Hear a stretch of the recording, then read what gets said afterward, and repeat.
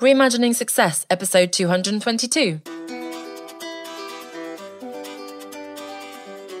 You're listening to the Reimagining Success podcast, where we help you design a business and a life that allows you freedom from the 9 to 5. I'm your host, Anna Lundberg, ex-corporate good girl, now a business mentor and coach, author, mum of 2, and I'm here to help you create more freedom, flexibility, and fulfillment. Now let's get started with redefining success outside of the 9 to 5. Hello there, and welcome back to what will hopefully be an interesting episode for you. It's something that popped into my mind spontaneously, and I think it was an important insight that really taps into the bigger topic of redefining success and everything we talk about on this podcast. So I'm actually recording this just before Christmas. To set the scene for you, I've just published my book, Outside the 9 to 5. If you've been listening to the podcast, you will have followed along with the mini-series this month. So I published the paperback. By now, when you listen to this, launched the Kindle. And this is something that, to be honest, I've wanted to do for years because I published my book, Leaving the Corporate 9 to 5, back in 2018. And this book, Outside the 9 to 5, has kind of been there, certainly in my head, in my mind, for many years. Naively, I think I had the ambition to publish a book every year back in the day, but perhaps I can, in part at least, blame having children, moving house, pandemics, and all sorts of other things happening, and of course everything else that is a priority in business and in life. But this really is the consolidation of, if not everything, then the most important things that I've learned in my own experience since I quit my job, which now is, actually coming up to 10 years ago. So 2023, when you're listening to this, I quit my job in 2013. And the coaching business has been since sort of 2015, 2016. So even that has been there for quite some time. And I've organically developed what I now call, what you now know as, the 5 pillars. So I'm sharing all this preamble to set the scene again. If you, again, have been listening, perhaps you got my email saying that I hadn't been very well in December. In fact, I'm going to pause the recording now so I can cough very poignantly. There you go, I'm back. So I've not been very well the last few weeks, and it's really nothing serious. So I don't mean to, to feel sorry for myself. So apologies for even mentioning it. But just to, of course, say that I had to prioritize myself. I just didn't have the energy, the voice, the visual appearance, and so on that I would have needed to do a big launch shebang. So I got lots of ideas from people as to what I could do, and I could gamify it, and I can do this live and all these things, and I wanted a daily live, and I just very sensibly chose not to do that. I was toying with doing a pre-order of the paperback for January, but Amazon doesn't do pre-orders for paperback, and I really wanted to launch the paperback first. I then thought, well, okay, I could just wait to launch it until January, but for my personal satisfaction, I was very set, perhaps stubbornly so, on getting the book out in 2022. I really started it at the beginning of the year, and I wanted to finish it. I had finished it. It was all ready to go. And so I finally landed on doing what I call a soft launch. So I pushed it live. I put it live for $5.99 in UK currency, so sort of half price. It's going to, in fact, now it will have gone up to $9.99. I then communicated it very much behind the scenes. So, of course, contacting my waiting list of super fans who very kindly signed up to that waiting list some time ago, to my own email community, to my Facebook group, to friends and family, and so on. By now, of course, I will have done a bit more of a shebang, as I keep calling it. So that's what I landed on. Now, all of that preamble to set the scene for, I've always wanted to be a writer. I finally published this book, let's say 3-4 years after I kind of had the idea I wanted to publish it. It took me a year to write it. It's a huge achievement, let's put it out there, to write a book. It's 250 pages worth of original writing from me. It's years worth of wisdom, if I can be so bold, consolidated into this book. It's been a complete labour of love. It is massive, and I should be on cloud 9, I should be celebrating, champagne all around, parties. In fact, of course, again, I should have, using the word should, a launch party and so on, and I hope I will have done that by the time you listen to this. However, all this to say that I'm feeling, and I'm being a bit vulnerable in sharing this, I'm feeling a little bit deflated. because you work towards this goal for so long and it's so meaningful to you and it's such a big achievement, and everyone says, wow, you're writing a book, that's so great, and let us know when it's out and so on. And then what happens? Well, of course, inevitably there are some issues. There was a mistake in one of the graphics that I'd missed, and that was sort of a panicky turnaround with my poor graphic designer who was just about to go on holiday but very kindly managed to squeeze me in. There are always delays on Amazon, as those of you who have published books will know. It can take, they say up to a week or something, but certainly 24, 48, 72 hours, whatever it is they say generally, to propagate the changes. So if I had done a massive launch, by the way, it would not have been synchronized with the launch because it took several days to get that right. In fact, even now as I speak, some of my clients who are wanting to buy it are saying, oh, it says out of stock, which is very odd because it's print on demand, so it really shouldn't be out of stock ever. So, the process has been a little bit stop and start. I'm not doing a big activity for it. I'm not even really doing sort of a personal celebration of it because I'm still not so well and it's Christmas and there's other stuff going on. And I suppose there's a bit of a sort of, I don't want to do a song and dance about it with my friends and so on because it feels a bit arrogant, I suppose. Again, being a bit vulnerable here, sharing that feeling. So I'm feeling that anti-climax and I joke about it, but it's really quite poignant. And I think it's an important thing to recognize that you might be wishing of, dreaming of, longing for this thing. Maybe you're even working towards it, but whether you're working towards it or not, it's so important to ask yourself, well, hang on, why is this so important to you? How does it actually serve you personally, professionally? How are you going to feel when you finish it? How does this then change your life essentially for the better? And, is it something you actually want to dedicate that time to? Now, by the way, I should say, I'm not regretting this in any way. I'm so proud of myself.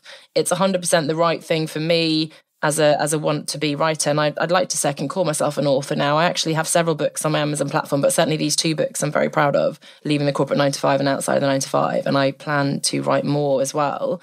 So that's a huge achievement for me. And yet, you just don't quite get I don't know what you expect, I suppose. It's a bit like actually hitting your goal weight. So, for years, I haven't been back to, whatever my weight was in my 20s. I guess most of us aren't. I had babies and I had sort of let my weight creep up. I was eating quite a lot and, quite healthily, but just too much and not really consistently exercising or doing exercise. It wasn't making much difference. In the last couple of years, I've worked with a nutritionist and personal trainer. I finally hit actually 3 times lower, not 3 times lower, but 3 times I lowered my weight target because I kept hitting it. And then so what? Does anyone else care? Yes, a few people will say you look slim, you look good or whatever, which is to some extent a bit insulting as well, of course, because there's an implication that you didn't before. I feel great energy-wise and I'm glad I've done it, but it's not like there's a massive party and your life changes for the better. Yes, clothes fit a bit better, you feel a bit more confident, but there's still flabby bits, there's still, you still eat probably too much over Christmas or whatever, and then you need to again, tighten the belt, whatever. So it's interesting that whatever that target, writing a book, quitting my job, in fact, it wasn't exactly a target, but I felt amazing. I came back from my sabbatical and everyone said, oh my gosh, you must be so sad to be back. And I said, nope, because I've quit my job. And it felt amazing. But of course, then once you've left the office, everyone else is continuing to work in their jobs in their office and earning money. And you're kind of like, what do I do now? So I had some amazing few weeks and months traveling and so on. But ultimately, the sort of drudgery of the mundane day-to-day comes back. And then you are left with, right, I've just given up my income and what do I do now? So I wanted to share sort of 3 insights, I guess, based on this anti-climax of achieving your goals. Now, the first one is you have to be careful when you choose a goal you're working towards. So, of course, this is the whole, and we've talked about this now in conjunction with the new year and so on, questioning, if you're kind of just arbitrarily or very quickly setting yourself New Year's resolutions, whatever goals, because you've always had them every year, you just kind of, this is my goal, this year is going to be the one, or whatever it is. Try to take some time, take a step back. Is that really a goal? The fact that you haven't been, working towards it, let alone achieving it the last few years, probably tells you something. Either that something else is more important, that you don't actually want it, or, you don't know how to do it, or it's not a priority right now. There are some likely reasons why you haven't moved towards that, right? So really take the time to understand if that is your goal and not something that you just feel you should do, or that you kind of have in some way imagined is going to get you where you want to be. I wrote an article last year actually that was, when it's not the job that's the issue. Because I talk, of course, about escaping the 9 to 5, and there are a lot of things that are wrong with the so-called 9 to 5 and that whole rigid structure and the corporate and so on. And the amazing news is that some of those things are beginning to creakily kind of evolve, and certainly some businesses are much better at embracing flexibility and so on. But we also shouldn't demonize that, right? And quitting that job isn't going to miraculously solve all your problems, because you still have to work hard in your business. You need to know what you're doing, business model, all these things that, in fact, the book talks about, of course. But also, if you bring with you the same mindset, the same overachiever, busy is important, the sort of status symbol of being stressed and exhausted all the time, those same working habits, then you'll be back exactly where you were, possibly earning less money or even more stress, because now you've got your own business. So it's so important when you're choosing a goal that you're choosing the right goal. Now, assuming you have a goal that, yes, you think is going to be meaningful, or, that is, yes, I want to publish a book. Yes, I want to start a business. Yes, I want to grow to this income, whatever. Again, double click on that. The second thing is make sure that you're doing it for the right reasons. So even if you're like, yeah, this is 100% what I want to do, in fact, I've been listening to Brene Brown's, I'm not sure which one it is now. I think the Vulnerability series on Audible. I've read so many of her books, so apologies. The Power of Vulnerability. She talks about working towards that promotion and be excited about how you're going to tell people, oh yes, well, yeah, I'm VP now, and celebrating that, and obviously probably more income, and that's going to be exciting. You've got that bigger desk or office or whatever. And then she very cynically fast forwards to divorce and not seeing your kids and stress and so on, right? The reality of that promotion once you've got it. In fact, I have people, of course I know, but someone in particular I'm thinking who's done incredibly well, finally got the promotion they were working towards, and that just brings more stress and the next level of promotion that you're working towards, right? So something that society sees as an incredible achievement, something you should absolutely be striving for, and you even think, yeah, once I've got that, then I can relax. No, I'm afraid not, because you'll just be working towards the next thing. So make sure once you've chosen the goal that you're doing it for the right reasons, not for the external accolades, not just because, it's the next step that you should be following on the ladder or whatever, that other people say, oh my gosh, that's amazing, what an incredible opportunity. Really find that intrinsic motivation. You need to feel it's the right thing for you. So to be honest, coming back to my book, which is of course what triggered this, I wouldn't have managed to write that book if I hadn't been intrinsically motivated. Because as we've been showing throughout the year, I've been blocking time on Thursdays initially to create my course, the Outsiders Business Academy, and then eventually turning that into really a book and editing that and so on. That's a huge commitment, 1 out of 3 days a week, basically, that I have to work, showing up, taking myself off to cafes. Nobody else cares if I do it. I mean, a couple of clients very kindly asked about it, but really it's for me, right? And the reason why I did it, many reasons. A, I've always wanted to be a writer. I love to write. B, I had this idea for the book, which is, okay, now you've been inspired to quit your job. How do you actually go about it, right? There was that missing next step after leaving the corporate 9 to 5. C, it has a really specific role in my ecosystem. So it's feeding into my Business Academy course. It's really sort of the book accompaniment, companion, whatever you want to call it, to the Academy. It's, it's a business card. It's really the, I don't want to say pinnacle, that's a bit of an over-exaggeration. Summary is a bit of an under-exaggeration. Representation, let's say, of what I've learned, what I've developed, my thinking. I've got, I think, 31 figures in there, thanks to my amazing graphic designer who's fancified those for me. But all my thinking, my little models. So, of course, my 5 pillars, my 5 L's that I've been sharing, but also 3 I's, 3 P's, and all sorts of things that you'll learn about if you do read the book. But, there is a specific reason why I've written this, for my own bigger identity as a writer, because I had the idea, because I have the knowledge and experience, because my clients and prospects need it, because it fits into a specific step in the purchasing funnel, if you want to call it that. It's kind of a point of market entry that you can buy right now for £10, I guess, or Kindle is cheaper.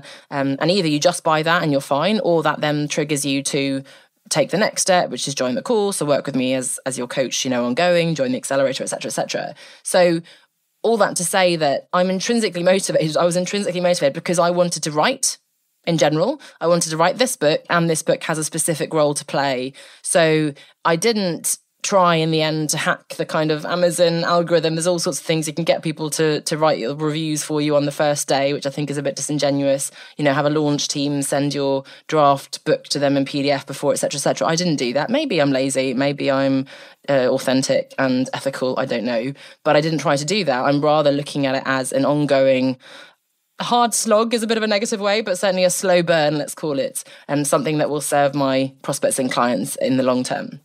So number one, be careful when you choose a goal. Number two, really understand why you're doing it and do it for the intrinsic motivation, not for the external accolades. And number three, and I'm speaking to myself as much as to you here as ever, find ways to acknowledge and celebrate your achievements. Because look, I'm so grateful to everyone who said congratulations, fire emojis, clap, clap, clap, that's incredible, I could never do that, etc. I am so, so grateful, and I'm not meaning to diminish those things.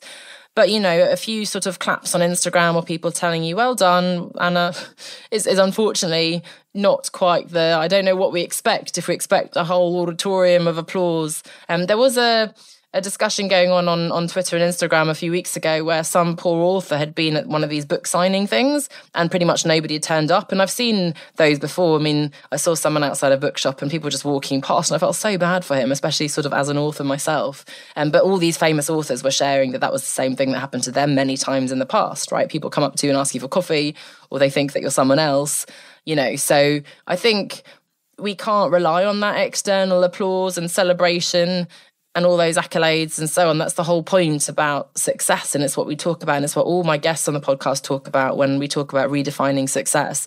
So you need to find ways to acknowledge yourself, celebrate your achievements, whether it's, the go-to might be to buy something, get yourself a massage or something, by all means, in this case, have some kind of launch event, I suppose, for me to really acknowledge it. Or maybe it's some equipment that you buy for your business, for example. Find a way to do that. And it doesn't have to be buying something. If you're more creative than I am, that's even better. Take some time off or whatever it is for you. That is so important. Don't wait for, it's great if you get it, but don't wait for the applause, the adulation from your fans and so on, because it might not come. And even if it does, it might feel, in fact, probably it will feel never enough, right? So there you go, a bit of a sad episode in a way. It's the anti-climax of getting everything you ever wished for. But it's just the reality that, you work towards something, it's meaningful, but then what? Well, you're going to climb the next mountain. I'm going to write another book. I'm going to focus on another aspect of my business. That's just life. And it gives you meaning. Having these goals, meaningful goals, gives you meaning as you walk towards them, work towards them, walk towards them, run towards them. So that's really important. It's not to say you shouldn't have goals, but just make sure that, you have those goals, the right goals for the right reasons. And then you celebrate, acknowledge, hooray, before you then rush on to the next thing, right, to choose the next right goal. So I'd love to hear your insights on this one. I think it's an important one. I'd like to think I'm not alone in this, so do reassure me. So do message me on social, or you can email me at podcast@onestepoutside.com as well. But thank you for listening, and I'll see you back here next week. Bye for now. Are you at that point where you're asking yourself, is this really what I want to be doing for the rest of my life? And the answer is a resounding no, but you're not yet sure what you want to do instead. I get it. I was in your shoes back in 2013 when I took a good hard look at myself and my CV, and up until then I'd followed the conventional path. Good school, good university, good job.